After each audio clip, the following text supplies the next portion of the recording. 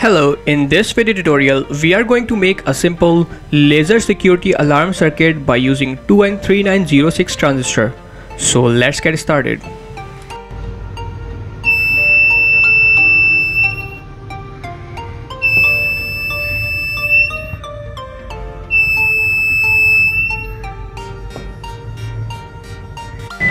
This video tutorial is sponsored by utsource.net. They have a variety of components, sensors, ICs, module, transistor, resistors, and development kit at affordable price.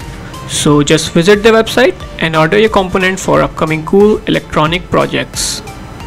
For more interesting projects, please subscribe to our channel and don't forget to click on bell icon for our recent post notifications.